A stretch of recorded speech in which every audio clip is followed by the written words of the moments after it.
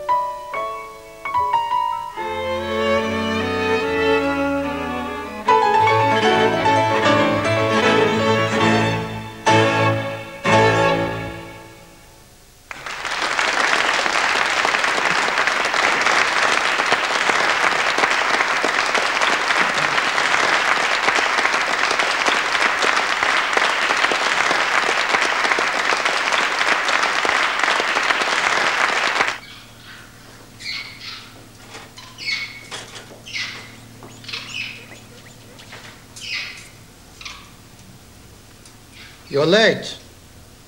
I'm true, it's exactly 5. Yes. I must have decided you were going to funk it. Why should I funk it? Because you're going to hate this guy. I thought you said he was your oldest friend. Oldest living friend.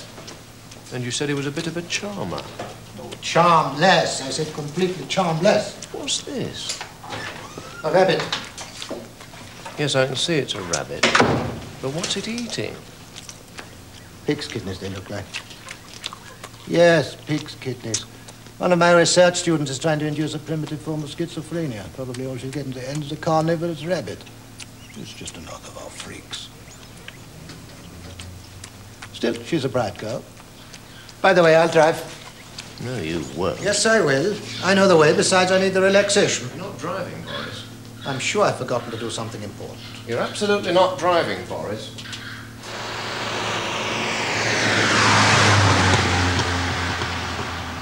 More. Oh, really, James? And keep it there, please.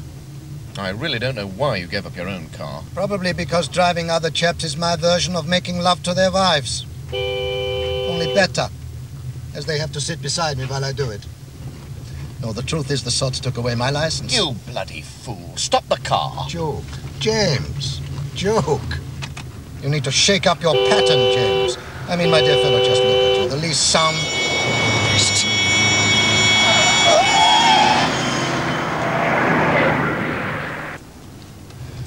Pull over.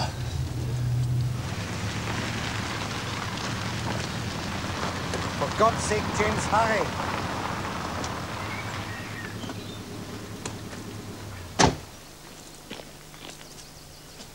Hello, Dick!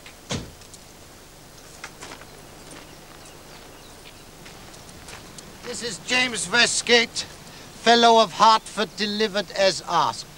James, this is Derek Newhouse, newly elected Fellow of Magdalen. But before we proceed any further, I must beg the use of your lavatory. Where's it located? In the house. Ah. Ask Perry, she's in the kitchen. She'll show you.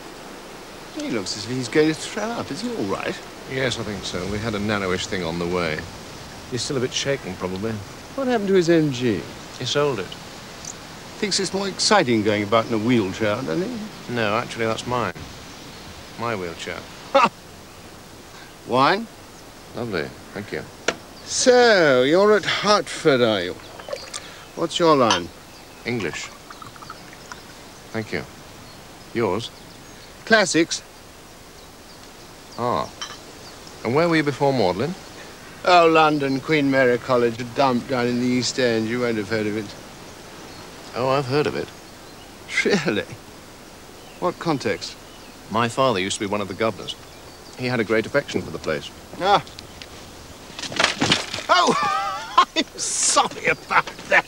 My wife set them up. She's a bit cack-handed. No, don't worry, it's only white wine. Won't stain.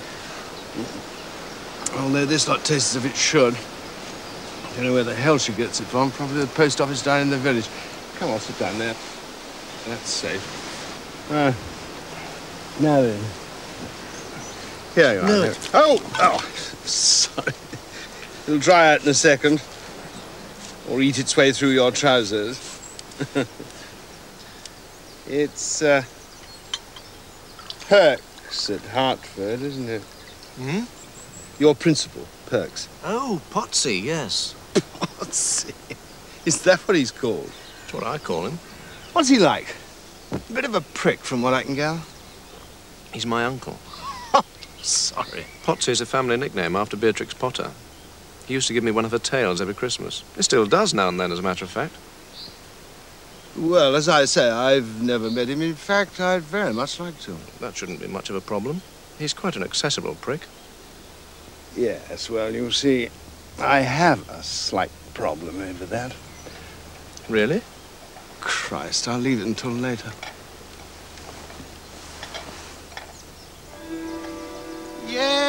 Yes, Derek, it really is a charming little place. One expects gingerbread on the roof and the plants to be growing chocolate buttons and other goodies.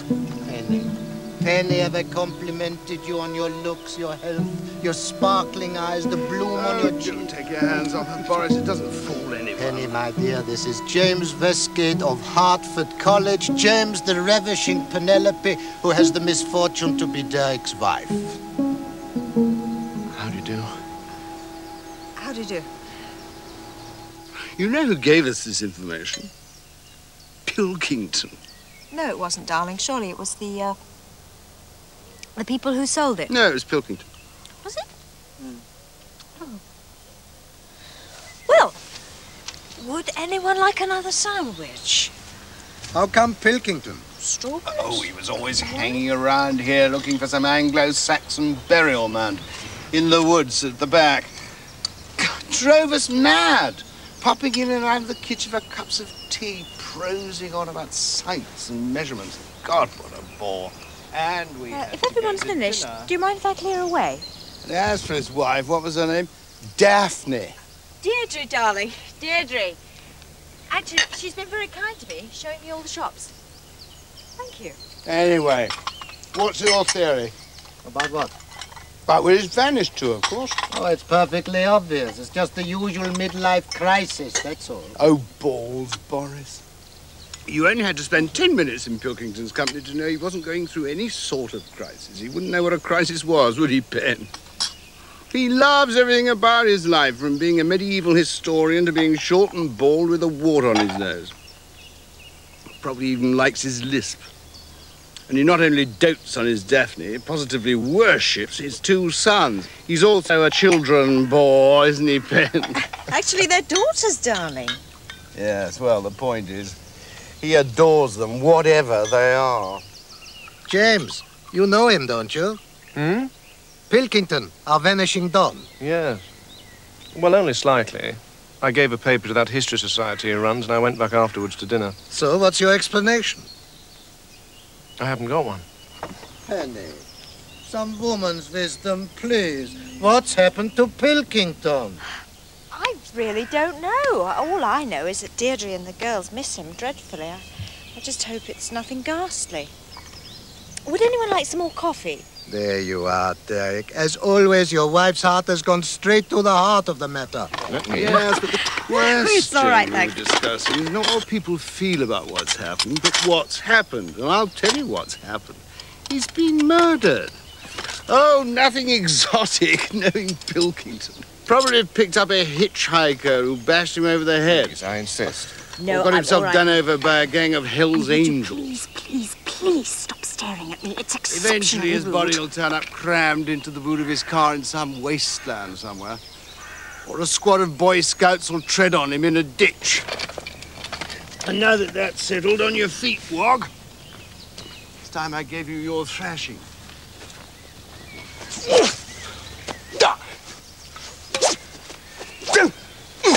Bloody hell, Boris, you smashed that straight at my face. A perfectly legitimate tactic, I believe. At the body, not the face. James, ruling, please. I can't remember a rule against it. What's the score? Score, James, please.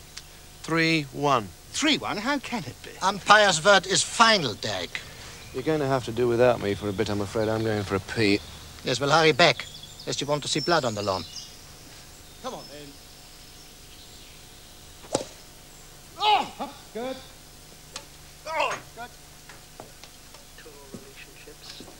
I think of a composer coming after them who was still interested in the same things, but a bit further along the track. That's really where I am, I hope. Another thing about the consolations of scholarship is that I actually laughed while listening to it. Were you...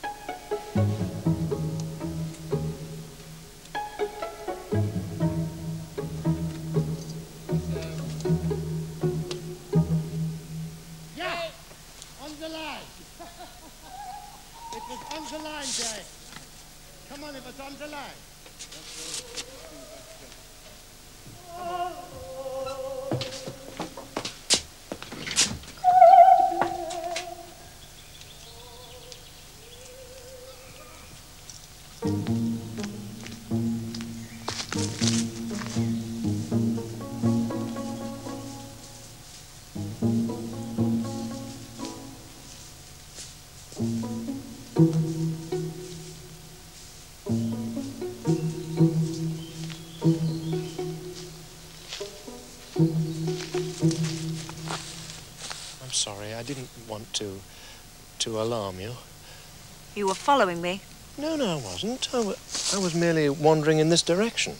You were following me. Just as you were staring at me before. Why? But I assure you, I really... You're quite right, of course. I was following you. And I was staring at you. But why? Why were you? You've made me feel quite horrid.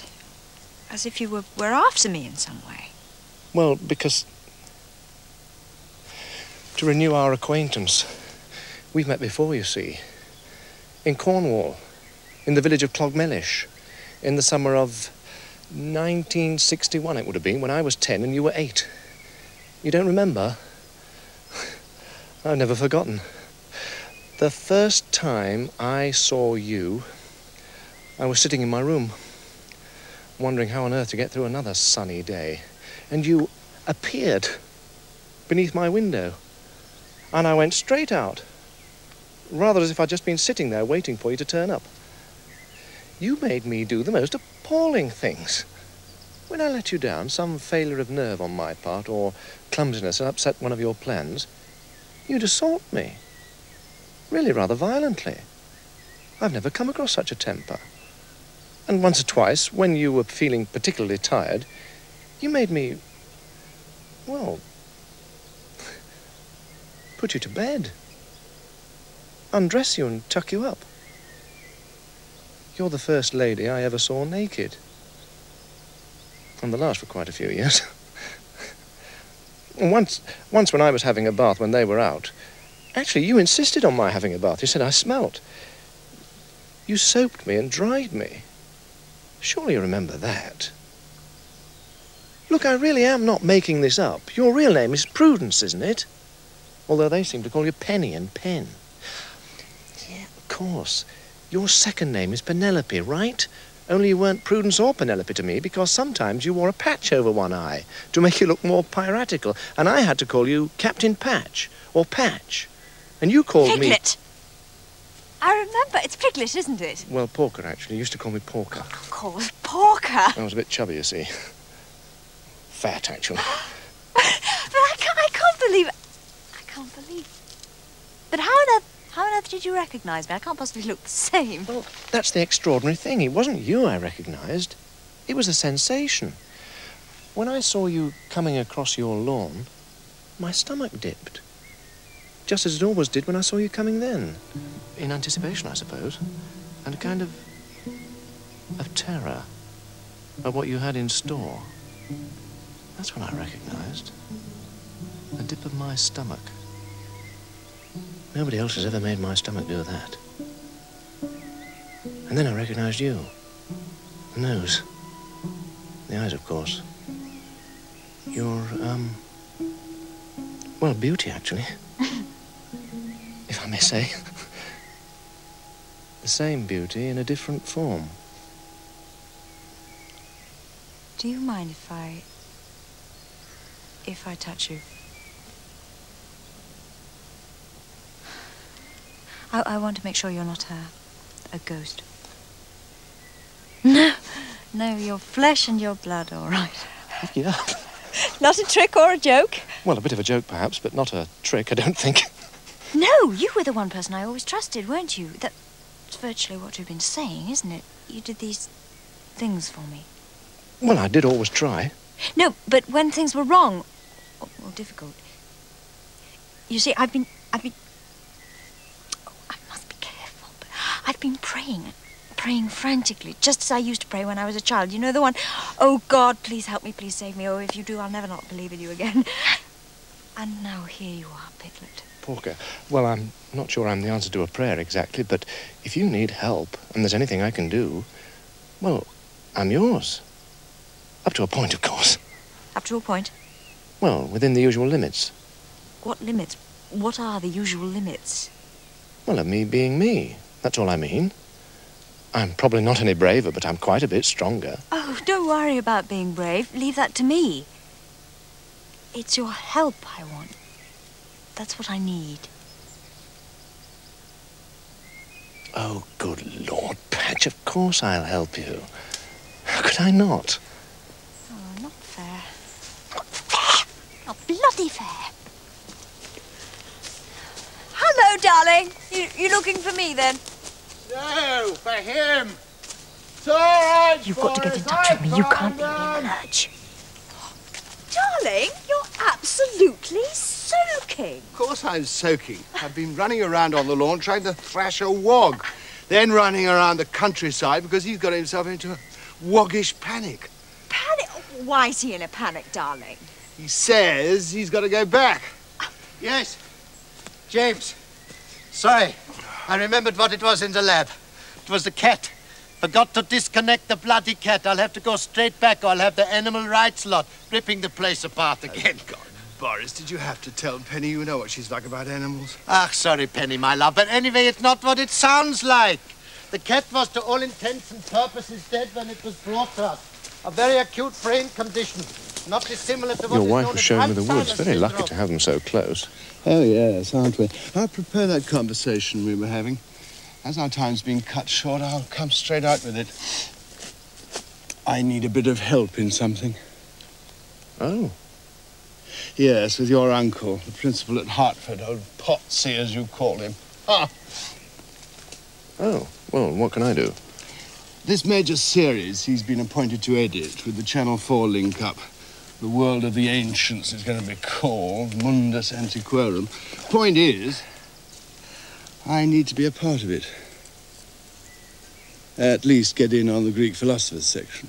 Oh.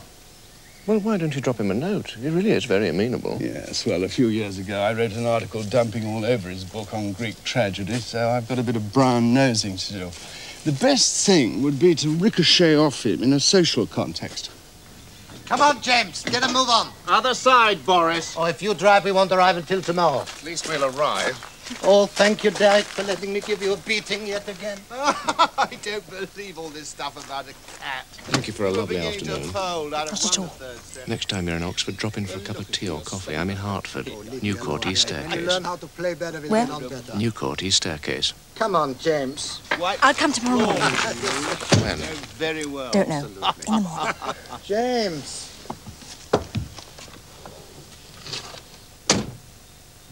In London, he was known as the Ram. His real preference is for the barmaid type. Oh, by the way, he seems to have got it into his head that you're one of my lovers. Or one of my ex-lovers, possibly. He referred to you as my friend, the portly pansy. Did he? Tell me, does she know? That he thinks you're a portly pansy? No. About him and his barmaids. Well, I imagine he hopes she doesn't. After all, that must be part of the fun. Deceiving Mummy.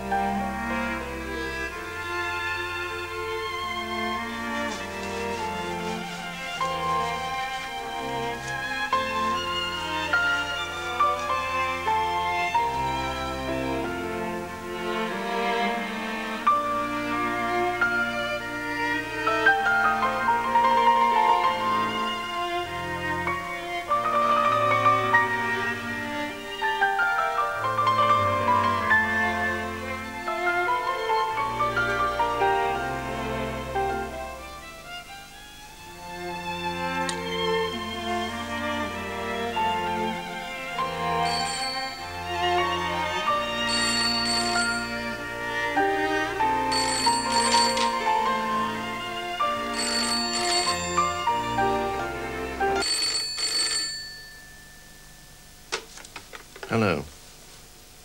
Oh, hello, my dear. How are you? Good, good. What? No, not at the moment. The thing is, I'm right in the middle of marking some essays. I've got to give them back tomorrow morning.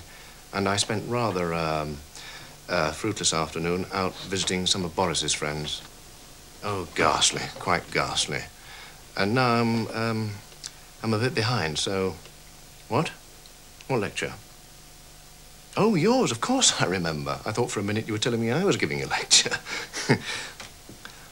Yes, yes. No, I hadn't forgotten. How could I forget your first lecture? But, just a minute, what time is it exactly? Oh, no, that's fine, that's fine. I'd had some idea it was in the morning, which I couldn't have managed. My own teaching, you know. Afterwards... Yes, certainly, I'll be there 3:30 on the dot. Don't worry. Well, what do you say? I don't know, sir. Well, look, Edmund. Actually, it's Edward, sir. Hmm? Not Edmund, sir. It's Edward Wilkins. Sorry. Edward. Yes. Well, have you got a reason for not writing the essays?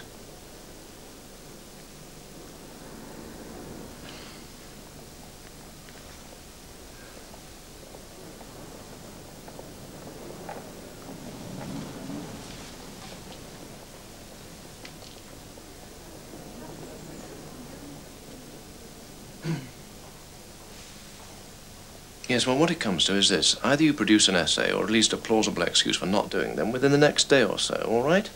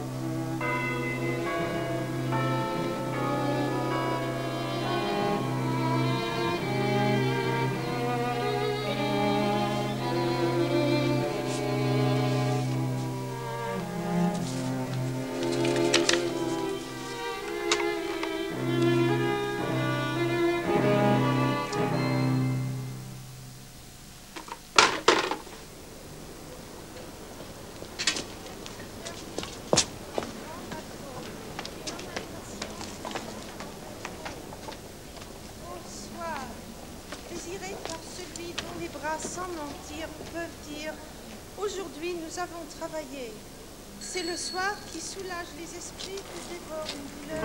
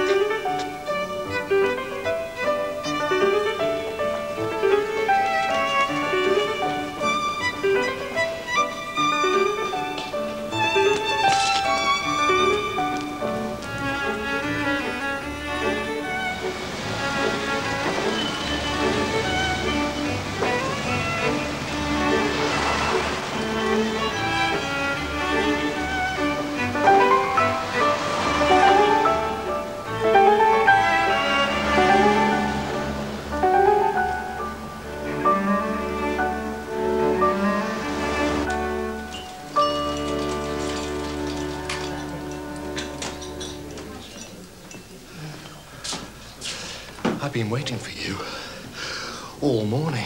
What are you doing here? You gave me the wrong address. There is no East Staircase Newport at Magdalen. I'm at Hertford. Your husband is at Magdalen, and Boris is at Magdalen. I'm at Hertford. Oh, I suppose I just assumed. Well, we can't talk now. I'm supposed to be meeting somebody here. That's how I got away, you see. All for nothing. All wasted. Oh, God! I'm supposed to be meeting somebody too. But afterwards... No, I have to go back. Almost immediately. Derek needs the car, you see. I can't be late. The car? But you haven't got the car. You're on a bicycle. Bicycle? I'm sorry I'm late. Especially after summoning you out like this. But I desperately need to talk.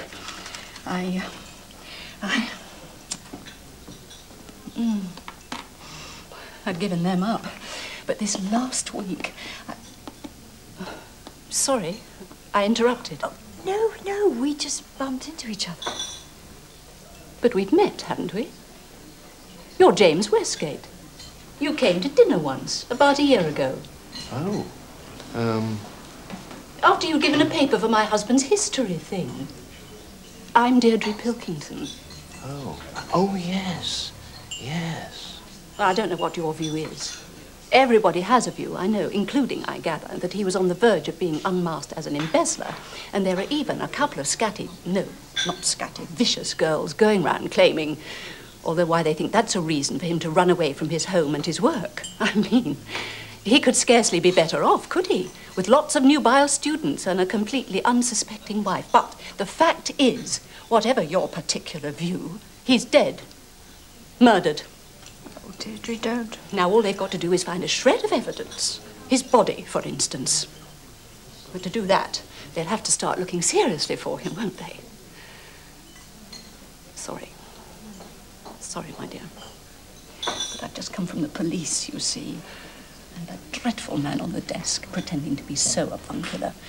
But all the time I could tell what his real view was, his particular view, that I'm a sad but tiresome middle-aged woman who can't accept the obvious, that her husband has abandoned her from boredom or run off with his floozy, and it's really all my own fault for not knowing how to keep him at home.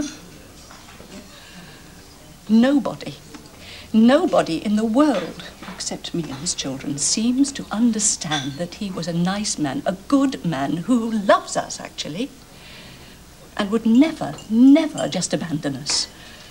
Of course, you understand, Penny. I do know that. I can't tell you how sorry, how very sorry. I better leave you. Oh, may I just ask, what time is Derek leaving? I mean, if I went out now, would I catch him? Excuse me. He has to go at 4:30 promptly. So if you're after 4:30, you'll miss him completely. But he probably won't be gone too long, probably not more than an hour or so. And then he'll be back. Right. Got that. Well, nice to have met you.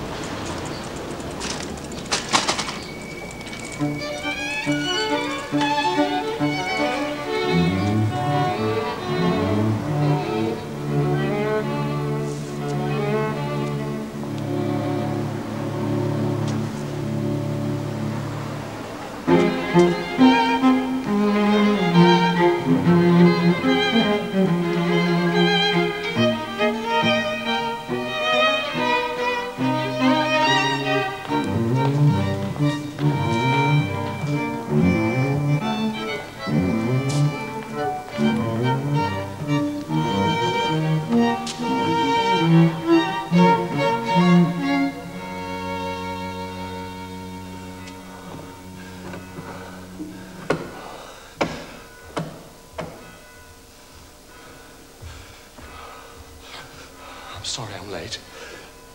The thing is, how did it go? James, it was awful. They left in droves. And then when I started reading Baudelaire, something happened to my throat. Nerves, I suppose. I sounded just like Donald Duck. At least from the inside. I expect I did from the outside, too. Well, let's be off to somewhere I can feel invisible for a time. Yes, well, that's the awful thing. I've got to go. Oh? You see, it's my father. I've just heard he's very ill. Very ill indeed. So I've got to go to London. He's in hospital. Oh, James, I am so sorry. Here I've been whinging on about a silly lecture.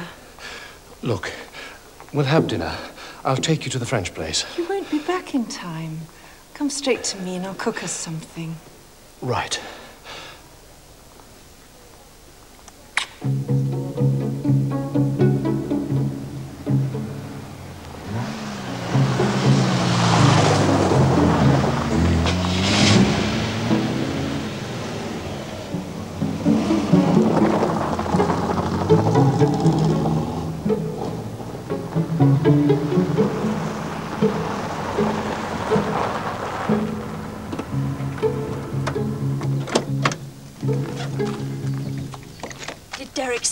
No, it's all right. I waited around the corner. He went past me without a glance.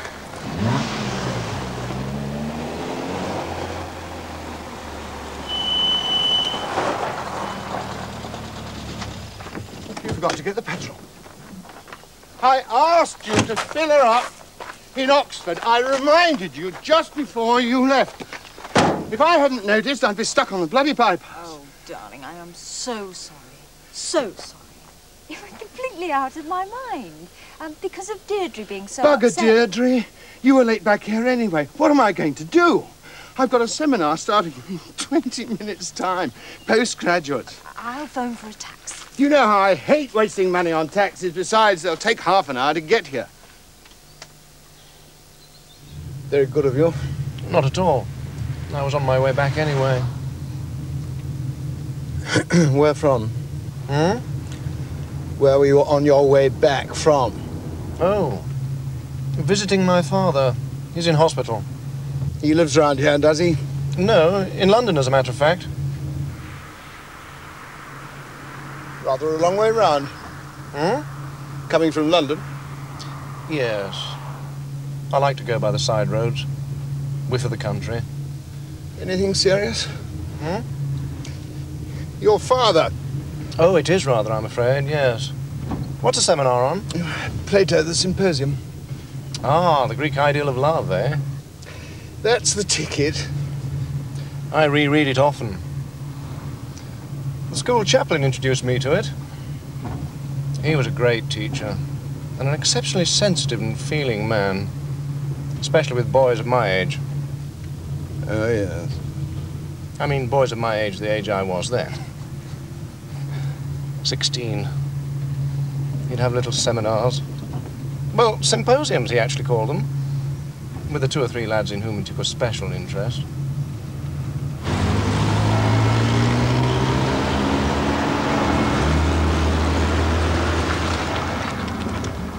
There you are, not even late. Thanks, you saved my bacon. Now, the question is, how the hell am I going to get home? Look, what are you up to this evening? Well, nothing. Good. Then why don't you pick me up here at 7:30? Oh, right. Come and have a bite of supper with us, or something. Thank you.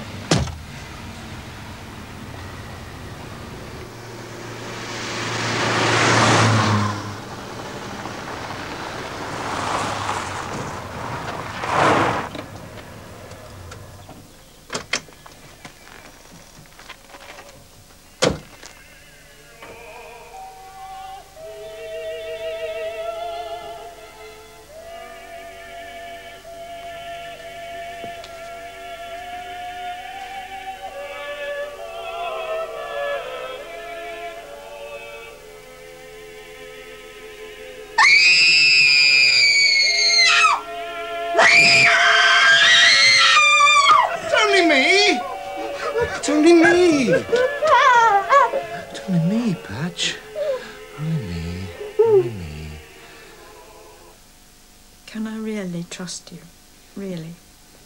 You lead, I'll follow. That's what you used to say when we were setting out on one of your escapades. Yes, but this isn't an escapade, you see. It's a nightmare. And today you've been part of it. Turning up when I was meeting Deirdre, of all people. And then driving up, and then driving straight off with Derek. Then Derek phoning saying you were coming back with him. And then standing in the door, looking just like with your glasses glinting, just more out of the nightmare. Here. Feel. Still flesh and blood. Just as I was yesterday. And I'm here in spite of everything. Now tell me what the matter is, Patch. Is it Derek? Something wrong between you and Derek? No, it isn't him. Oh, well, of course it is in a way, because he's the whole point. Whatever happens, he mustn't know, you see. Mustn't.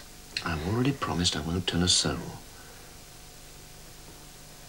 It's another man then, perhaps, is it? You might put it that way, yes.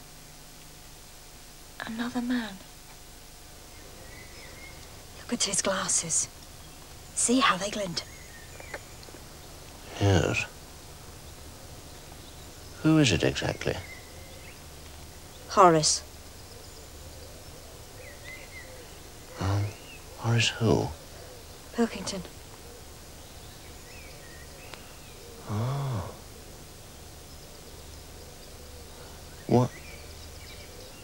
What exactly happened to him then? I killed him, you see.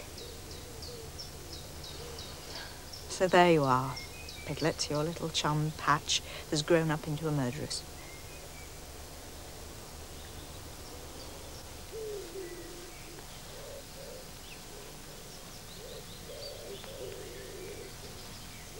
You're not going to let me down now, are you? After all you've promised? Well, How did it happen precisely? I told you. I killed him. Yes, but it must have been a sort of accident, mustn't it?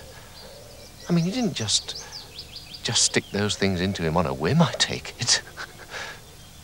Did you? No, of course not. I stuck them into him on purpose. You see... What was the purpose, He Patch? came over when Derek was in London seeing his publisher. And he was messing about in the woods, looking for his precious burial mound or whatever it was he was always looking for. And I was reading on the lawn. And he suddenly came gambolling up, saying he'd found it. He was sure he'd found it at last. Come and look, please, Penny. So I went. I'd much rather not go through it all again, Piglet. I think I really need to know, Patch. All right. He was showing you the burial mound. Yes. And then he began.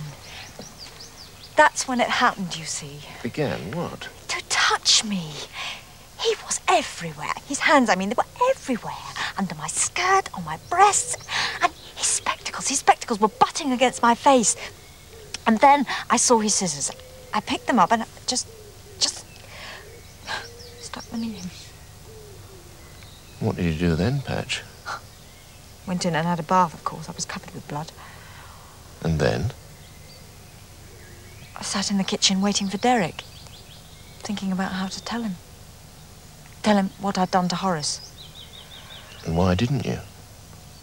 Oh, I tried to, once or twice, but it was impossible, quite impossible.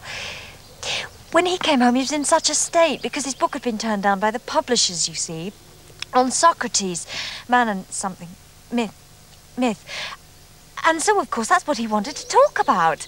And I had to keep on saying how disgusting, how disgraceful, how shameful and shocking, as he went over and over what they'd said to him and he'd said to them. Then I heated up some soup. We went through it all again, and then we went to bed. Yeah, that's all, really.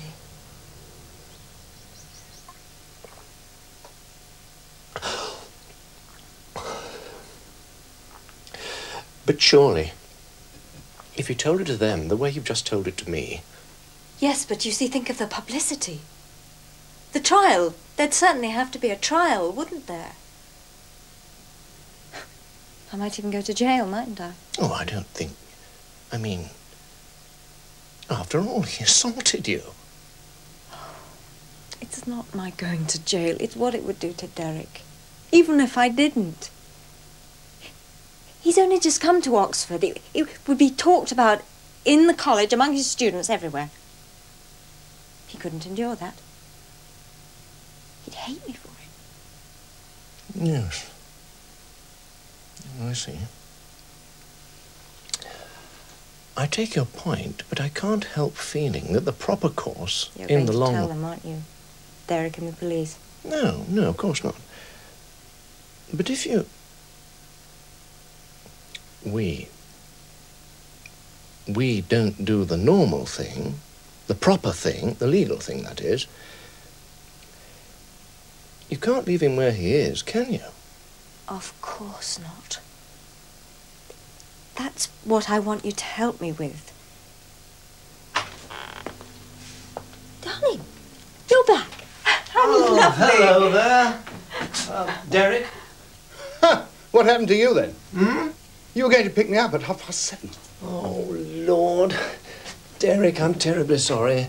I suppose that with one thing and another, you completely slipped my mind. Oh. You see, I had to chair the wine committee and it ran over a bit because of the port. I am sorry. How did you get back? By bloody taxi. I slipped your mind too, did I? What? Well, I did phone and tell you he'd be picking me up. Didn't you notice I wasn't here? But he's only just arrived, darling. I thought you were together. Or just behind him, rather. What you need is a drink. I was just about to pour one for Piglet. Piglet? Actually, it's Porker. My friends call me Porker, as I was just in the middle of explaining to, Patch. Prudence. Thank you. Prudence? Yes, well, I was just explaining that my real name was Prudence, though my friends call me Penny or Pen. In my case, we'll settle for Derek, can we?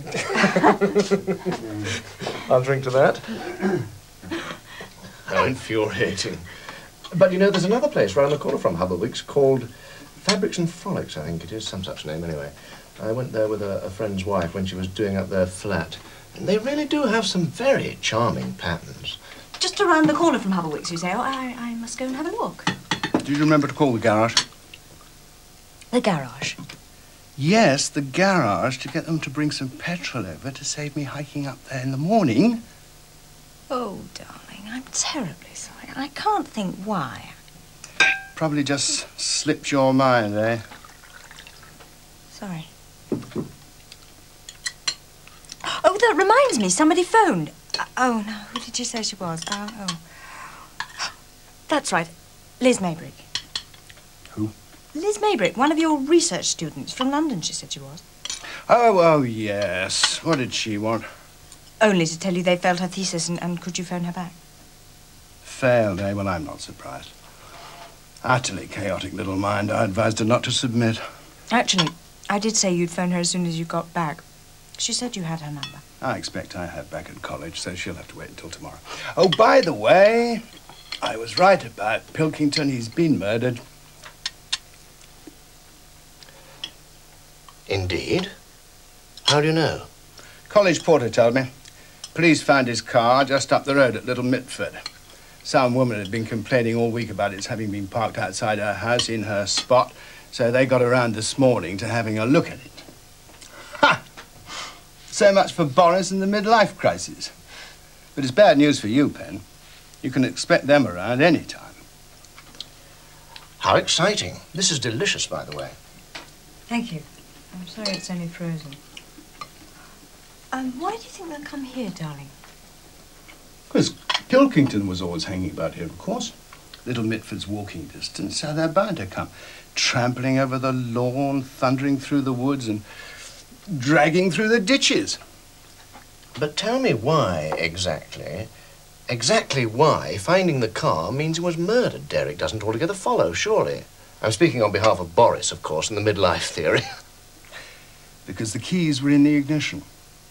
So either somebody drove it there and left it in a panic, or Pilkington got out with every intention of coming back. So what would your Boris have to say to that little lot? Well, I suppose... I'll get it.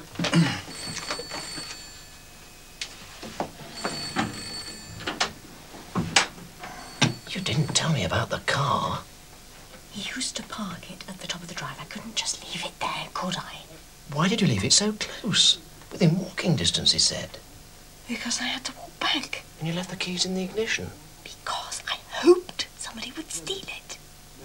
The question is, what are we going to do now? Yes, well, it's obvious that whatever it is, we've got to do it straight away. Tomorrow. You've got to do it tomorrow. What time does Derek go out? He doesn't. He stays at home on Thursdays. Well, can you get him out in the evenings? Or at night would be best. More conventional, too, I should think, for burying bodies on the quiet. Sorry. And for God's sake, stop him talking about it. Sorry, wrong number. But the fool wouldn't believe me, seemed to think I was a pub or something. Yes, now, you were just about to give us the Boris line on Pilkington, I believe. Was I? Well, I don't know what it would be. I think even Boris would be a bit thrown by the car business. A pub, eh? That's unusual, to be mistaken for a pub. Which one did you think you were? Oh, the Cat's Whiskers, I think it was. Yes, the Cat's Whiskers. Oh, another thing about Pilkington's car. I've ever come across a pub called a Cat's Whiskers before, have you? Not the Cat's Whiskers, no, never. Was it a man or a woman? Man, why? What's that got to do with it? Well, I'm just sort of curious. What sort of accent? Accent? Yes, did he sound like a local chap, or...? No idea. I suppose he sounded a bit North Country. But anyway, it doesn't matter. Now, what I'd like to ask the police... North Country? Now, that is interesting. Because of these new dialling codes, you see, they're so complicated that if someone wanted, say, a pub called a Cat's Whiskers in Leeds, he'd only have to get one digit wrong to find himself asking if you were the Cat's Whiskers here in Oxford. Though I admit that doesn't settle the question as whether you'd be likely to be the Cat's Whiskers anywhere. or indeed the cat's anything. I mean, not only have I never come across the cat's whiskers, the cat's pyjamas, for instance. I don't believe I've ever come across the cat's cradle, the cat on the mat, the cat and dog. Well, I assure you that's what she said. The cat's pyjamas. The cat's whiskers, that is. She said? What? You said she said, but before you said... I meant he said. I must say, I'd really like to get back to the topic of the moment, if you don't mind, which happens to be the scissors. Scissors? Pilkington scissors. The ones he used to cut up his tape with. Now, what I'd ask the police, if I could be bothered, was whether the scissors were in the car, because if they weren't in the car... Something the matter? It's just a headache. What? Another one? Oh, I'll get you an aspirin. That makes one almost every evening for the last week or so. And if it keeps up, you'll have to see a doctor, Pen. There you are. I think if you don't mind, I think I'd better go upstairs and lie down. Won't do you much good if you don't turn the lights off. She's taken to trying to sleep with the light on. Sorry to abandon you. Not at all. You get some rest.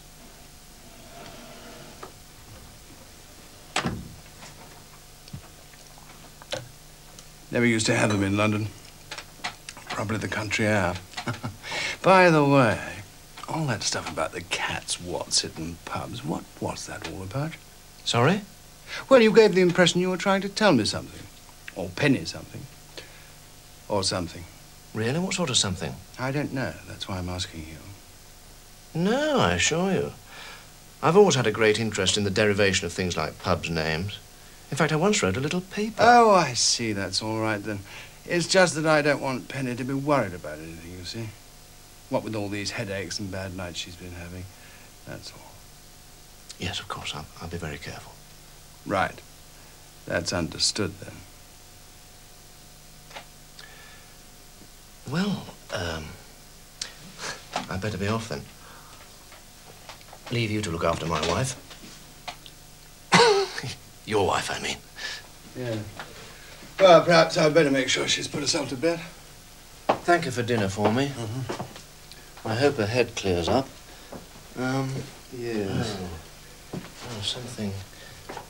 Oh, yes! Of course, how could I have forgotten? Old Pottsy. I saw him this evening at the wine committee. Good. Now, the thing is, he's off to the States for a couple of months, leaves on Saturday, to recruit contributors for the series. Well, that cuts me out, doesn't it? Bugger the Americans. Well, all isn't quite lost. He'll be in hall tomorrow night. Why don't you come to dinner? And I'll find some way of getting you two together. Well, that's very good of you. Thanks. Good. I'm at Newcourt. The porter will show you the way. So, see you in my rooms at 7:30. I'll be there. Look, why don't you stay the night in college? Why? Well, you know what it's like. One tends to drink rather a lot in hall on these occasions, and, well, you see, a few years ago, some chap I invited, rather a tragedy. He didn't make it home, I'm afraid. In fact, he's virtually a vegetable. Really? Well, don't worry about me. I can look after myself, thanks. Oh, right. Would you mind if I reserved a guest room just in case you change your mind? If you want to, but I doubt if I'll be using it. Well, I'll see you tomorrow, then.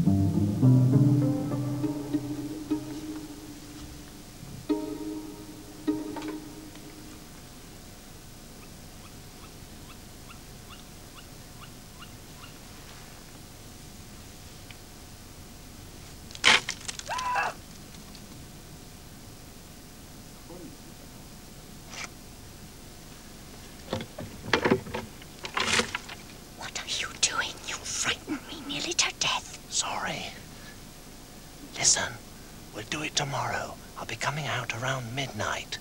I'll phone you just before I leave. What about Derek? Don't worry, I'm working that out.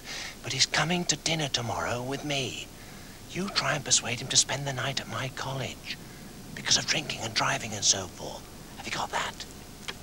He won't. I'll try anyway. But don't worry, I'll find a way of keeping him there. Everything's going to be all right.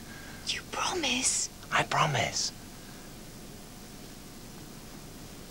Don't forget, I'll phone you. What are you doing? You're supposed to be in bed. Oh, I was just getting some fresh air.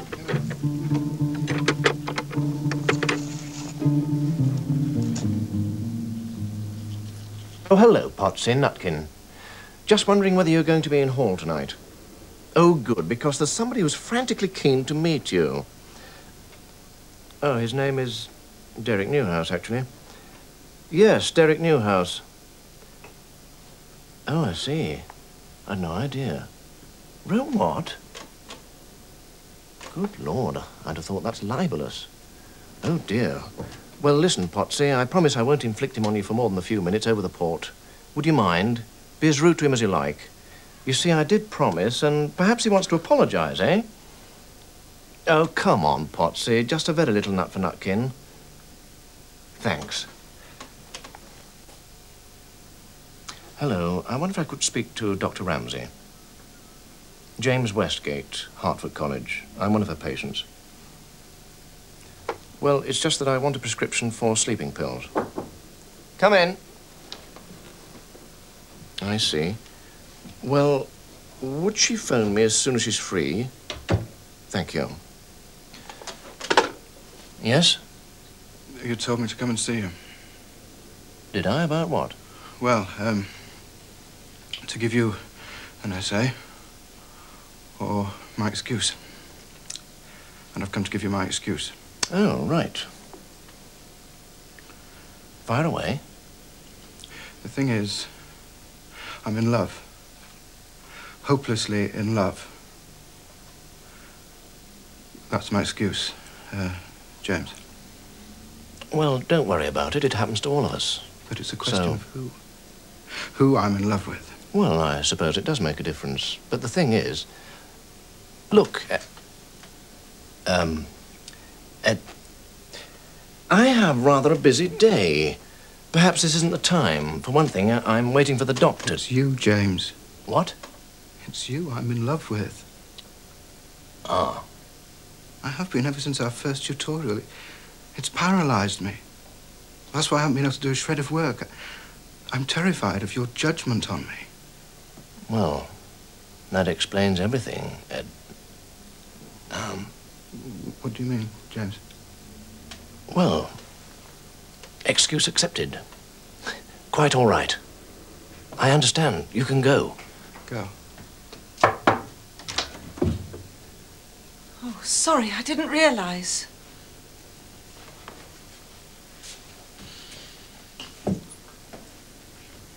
Have I come at a bad time? Well... I just wondered how he was. Who? Your father. Oh, much better. Much better than everyone seemed to think. Good. I was a bit worried, you see, as you were going to come straight to me from the hospital.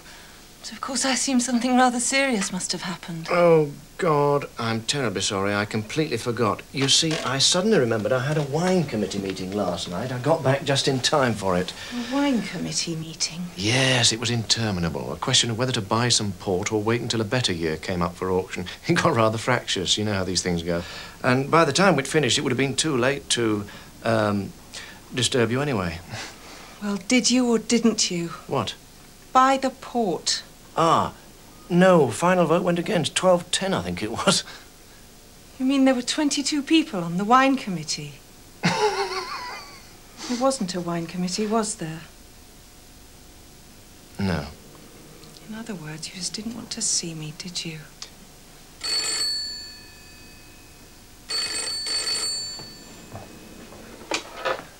Hello. Yes, that's right, speaking. Doctor who? No, it was Dr. Ramsay I wanted to speak to. What? Oh, I see. I see. Yeah. Yes, of course, I'll come straight away.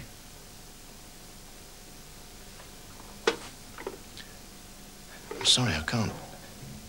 I can't. That was a doctor. I've got to dash, you see, up to London.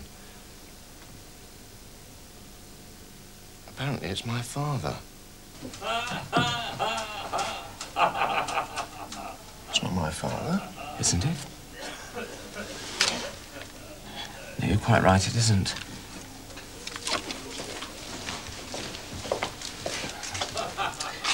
Here he is.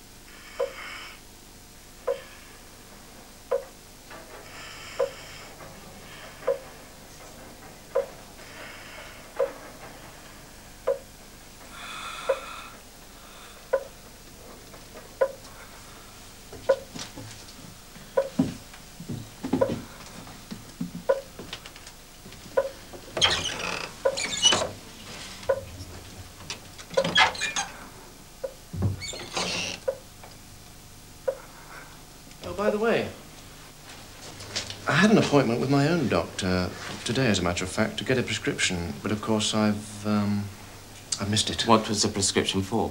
Sleeping pills. I've had some bad nights recently, and now with all... I really think the best thing is for you to see your own doctor. We've driven the poor brute completely mad. It's got a vicious bite. We'll soon have you out of it, won't we? What do you want them for? I want to get some sleep, obviously. You never have any trouble with sleep. You don't even have dreams. You boast about it. Well, I'm having trouble now. Of course, you realize what you're asking. It's quite illegal.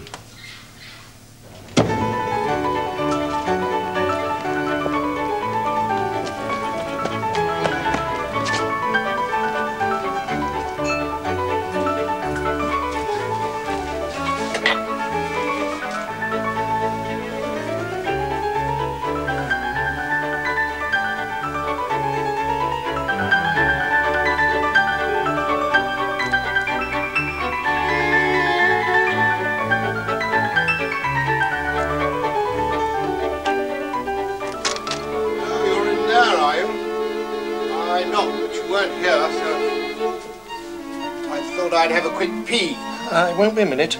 Right out. Just going to have a gargle. Raw throat. What sort of gargle do you use? This one.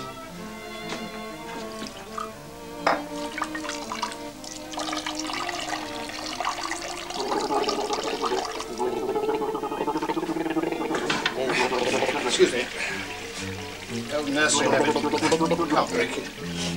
Do you mind if I use your telephone?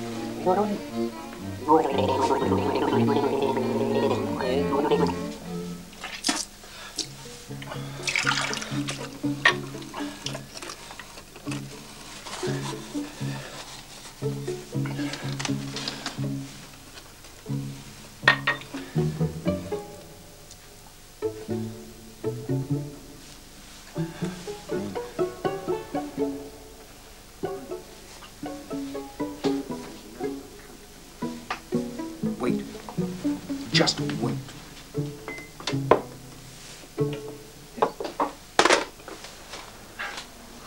Everything all right? Yes, fine. Right, I'll pour us a drink. What would you like? Scotch, if you have one. Yes, I have. A malt? Perfect.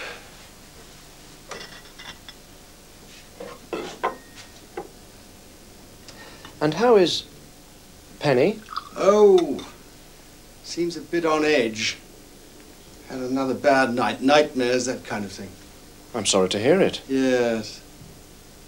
Consequently, I had a pretty bad night myself. Didn't get much sleep either. Oh. Let's hope this evening's a success. I'd be very interested to hear your views on that, by the way. It's Glen Muldoon. The distillers only do 1,000 bottles. 300 come to this college. One of my little coups on the wine committee. Rather odd. Isn't it?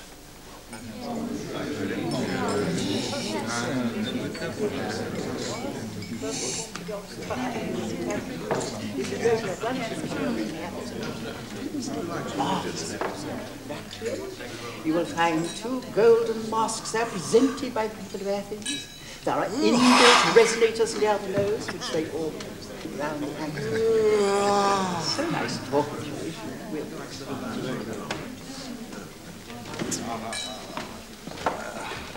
It's amazing. He's more ill-mannered in the flesh than in his prose. Yes, I'm terribly sorry, Pottsy. And thanks.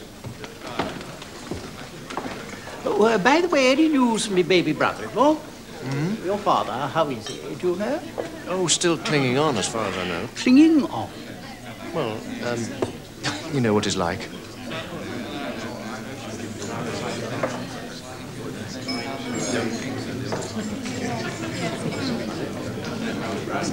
Oh, I don't know what the hell's the matter with me. It must be last night catching up. Oh, don't worry.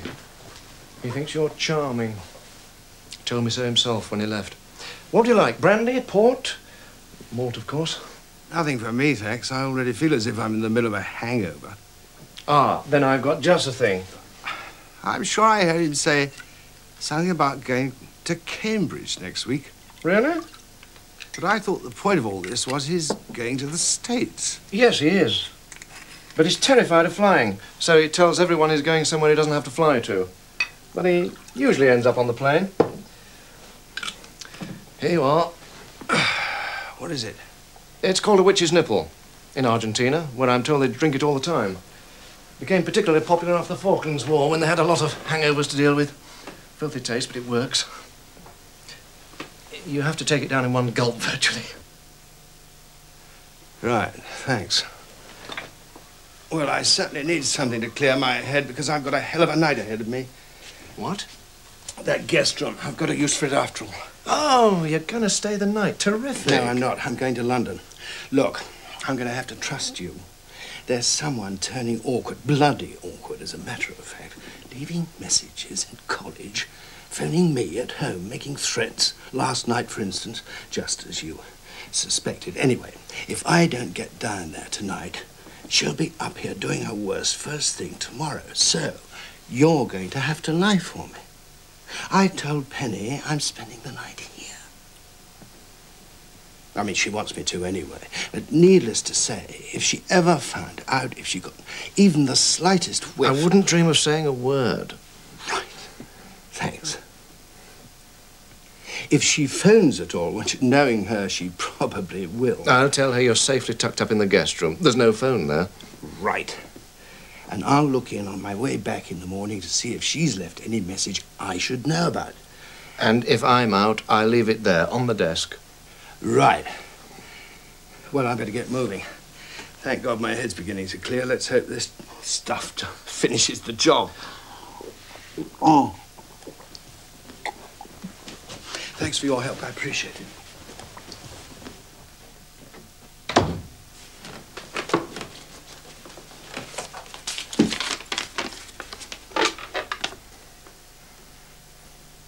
Hello. It's, Porker. He's just gone. To bed, of course. I filled him full of booze and so forth, so I'm sure he'll go out like a light. We're safe until the morning. Yes, I'm on my way right now. You don't have to come. Oh, yes, I do. I've got to see him gone. See for myself. All right.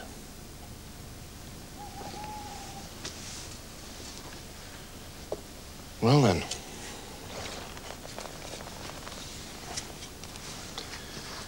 We sally forth, eh? Why are you wearing all that? It might rain. What are those? Sheets for wrapping him in. But won't they be identifiable if he's found? Well, they're only sheets, ordinary sheets that you could get. What's that? What? Oh, our initials. This must be the pair Derek's mother gave us. I'll get some others. No sheets. Well, I haven't got anything else. Nothing is better than sheets.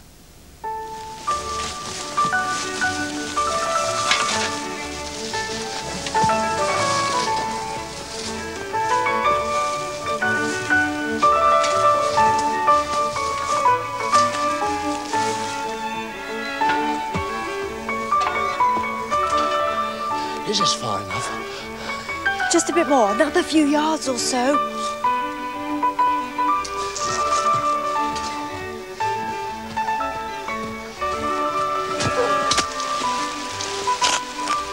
Yes, it said on the radio it was going to. I expect it's making the ground softer. Is it?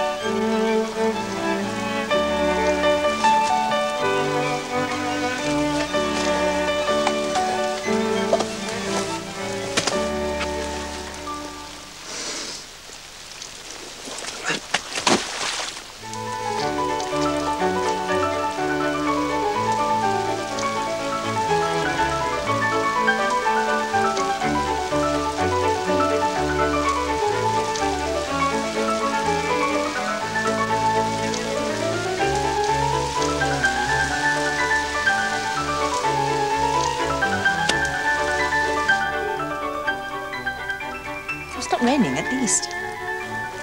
Yes. I said it would only be a shower. Hadn't we better get on with the last bit, then we're done?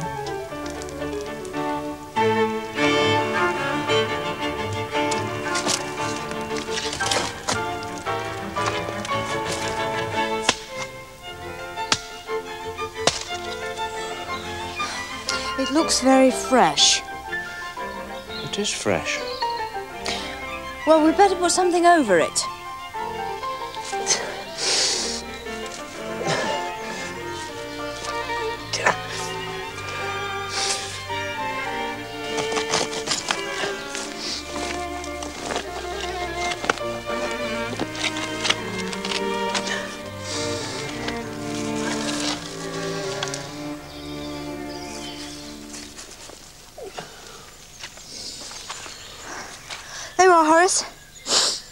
At rest at last, no more lying about in a ditch.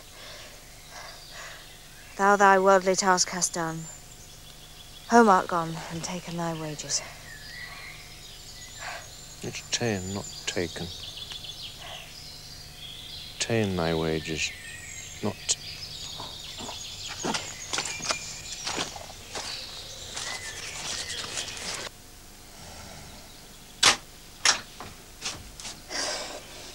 Run it out, shower it down, run yourself another one. Here. You should have showered first. It's a rum toddy. Clothes are in the bedroom.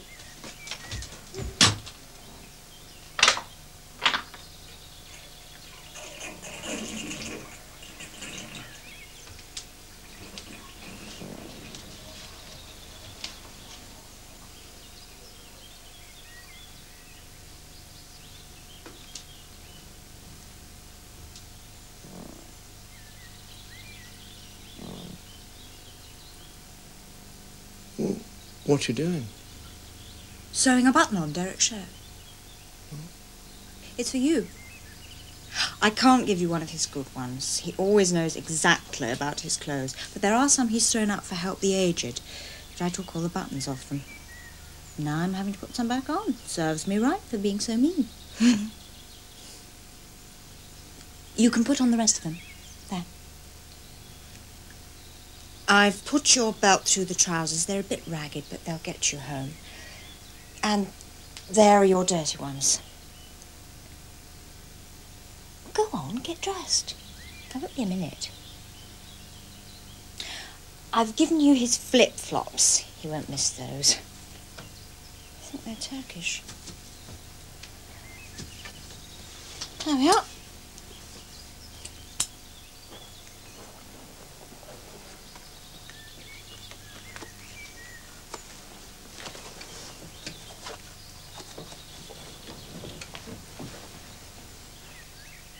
That's all right.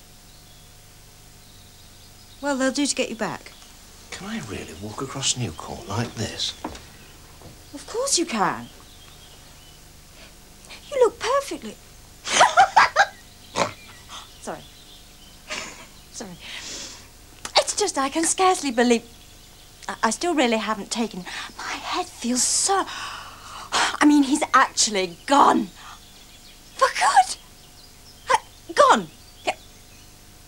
Gone. Yeah, gone. Gone. Gone. We did it, didn't we? Yes, we did. Just like the old days. You lead, I follow. But not to any corpses next time, please, Patch. Porker, I think you're wonderful. Do you? Yes, I do. Quite wonderful. And adorable with it. Oh, my Patch. My Patch. Do you know what you mean to me? Have always meant to me. I think, ever since that summer, all these years, I've been locked in some little cell, hunched in some little cell. I must have been waiting for you to come back and let me out. I love you. Love you. What are you doing? I'm not going to let you go again, ever. You're mine. You can't. You can't. Why not? Well, for one thing, you're homosexual. What? Don't be ridiculous. But you are. Derek told me. He said you were Boris's boyfriend, sort of, as far as he could make out. Anyway, he said you admitted it yourself. He said you were quite open about it. I only let Derek believe it for your sake. For my sake? So he wouldn't mind our seeing each other. You can't ever have thought. No, you didn't. Not in your heart, you didn't. But I haven't thought about you in my heart. I never think about anyone in my heart except Derek. I thought you understood that, Piglet. Porker. It's Porker. There was someone called Piglet, wasn't there? Someone else. It's not just the names you keep confusing. Well, there might have been. I think there was another boy, the summer before or after. He wasn't anything as nice as you, though.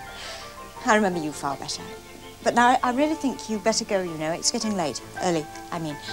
We've both got to get some rest, and Derek might come back earlier. No, I'm not going. I can't. You don't love him. I've seen the way he talks to you. I've seen the way he looks at you or doesn't look at you. You say yourself you're frightened of him. What has he done to deserve you? Oh, Porker, you don't know anything about it. He loves me. We have a happy, happy marriage. A happy marriage? Oh, Patch. You know what sort of man he is. Yes, I do, and I don't want you to say another, not another. Do you know where he is now? He's not asleep in my college. He's gone down to London to see one of his barmaids. That girl who called last night, Liz. It's not true. It's not true. Why, even Boris knows all about him. In London, he was known as the Ram. I know it isn't in the rules to tell on husbands, but I'm not playing by the rules. I'd do anything for you, Patch. Anything that let you go. I wasn't just sent to you to help you. You were sent to me because I need you. So I can start my life at last. I've always needed you. You're worse than Pilkington. You should have buried yourself with him. He just put his hands on me, but you lie and lie and lie about everything. I hate you! Hate you! Hate you!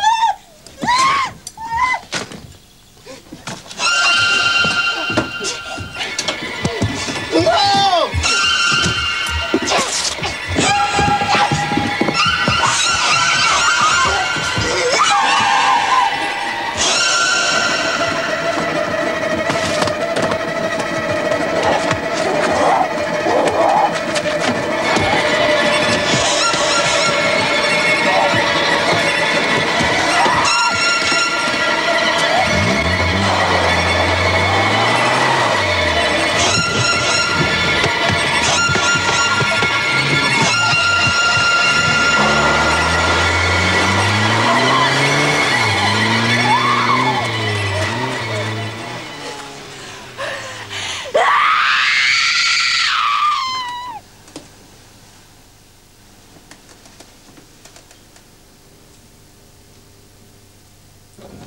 And another thing, when I was burying Pilkington, I suddenly realised he had gashes all over him.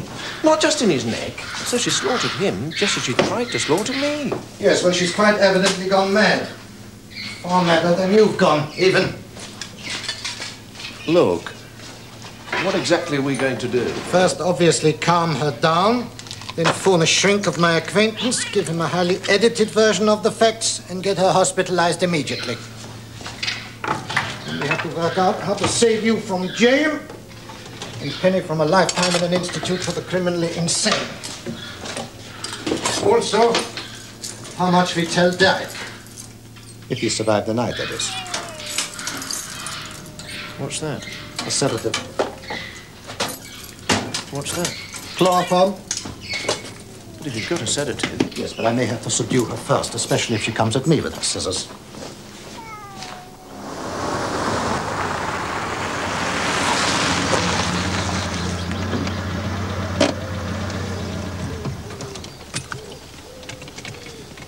You will be careful, won't you?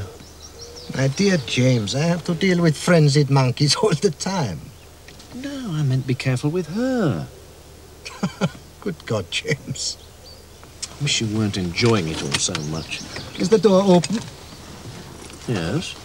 Was it a minute ago? I don't know. I think so, yes. Good. Then I might take her unawares. No, you stay here. I'm coming with you. No, James, you're not. It's you she wants to kill, don't forget. I'll call you when I'm ready.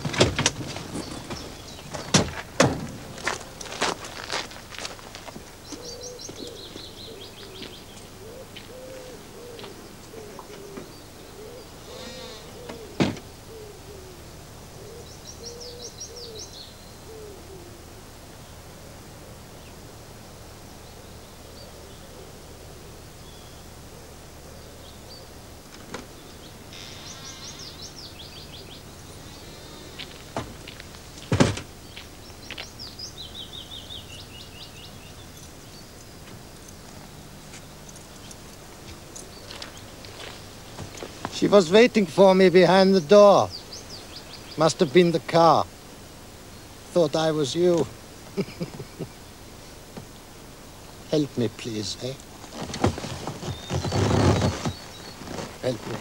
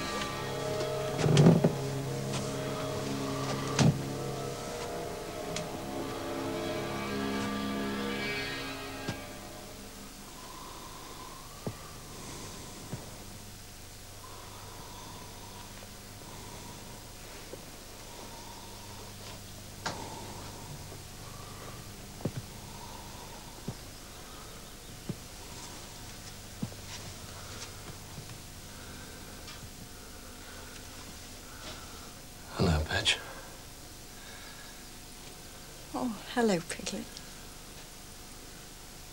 I knew you were all right, really. I knew I could never hurt you, could I? No, Pat, you couldn't. I was just going to go downstairs to make sure. And then here you are. So I don't have to now, do I? No, Pat, you don't.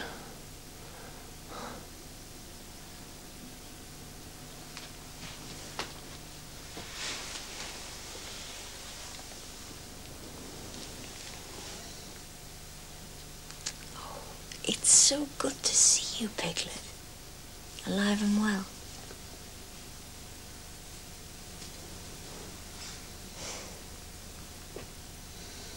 I'm awfully tired. I've had such a strange time recently. Shall I go to bed now? Yes, I think you should. Would you help me, please? Such a long night it's been, you see. Up to all kinds of things, haven't we? Yes, we have.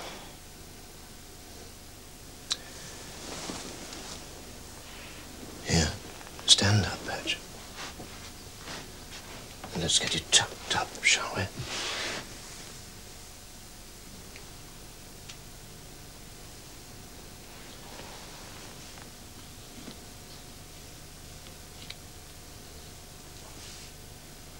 Lift up, Patch, there's a good girl.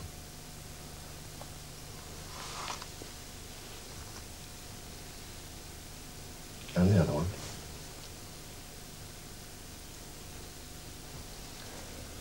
Now your dress. Slip your arms.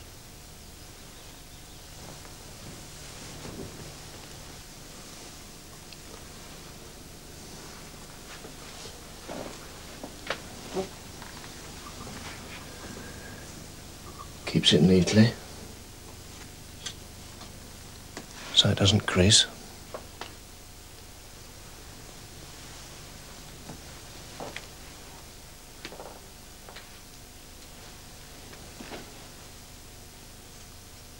No, just...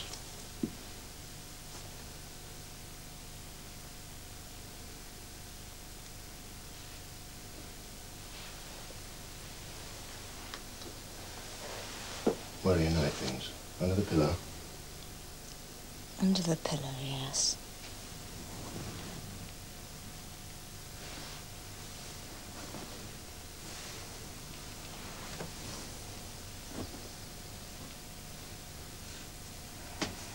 No. Lift your arms, Patch.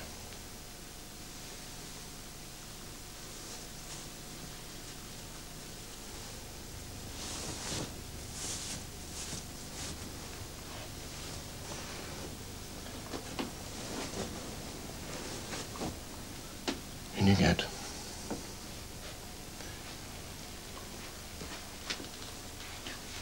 Oh. But I haven't brushed my teeth. Do you think it matters? No. Not this once, Patch, it doesn't. No. Once won't hurt.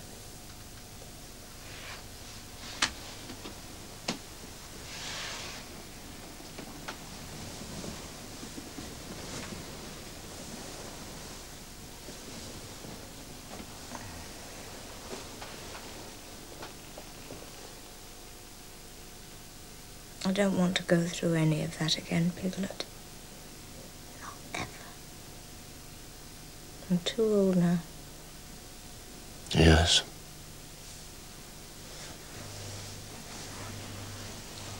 So am I. You won't let it happen again, then? No. Do you promise? I promise, Patch. Good night, then, Piglet. It's Porker. Yes. sorry. Good night, Pork. Good night, Patch.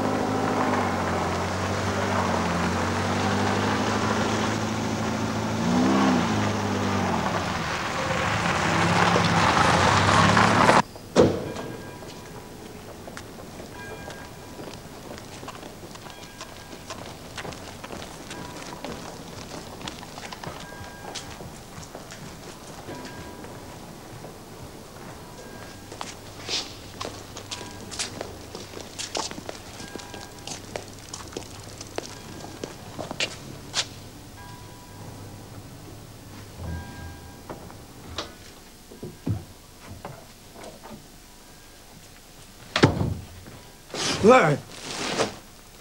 Oh! I just looked in to see if she phoned. Nothing on the desk. No. Then I made the mistake of sitting down for a minute. Had a sort of blackout on the motorway. Felt myself going, pulled into a lay-by. Out for hours. Oh. By the time I got to her place, she'd left. Just to hope to God she hasn't come up here to make trouble on my doorstep. Well, at least no messages, eh? No, no messages. Oh, well, I'd better get home and see what's what.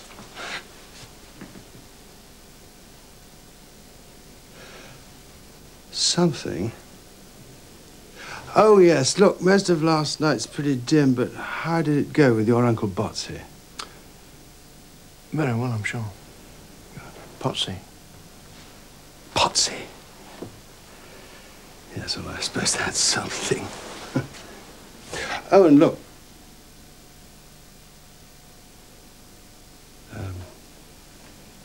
Thanks for everything.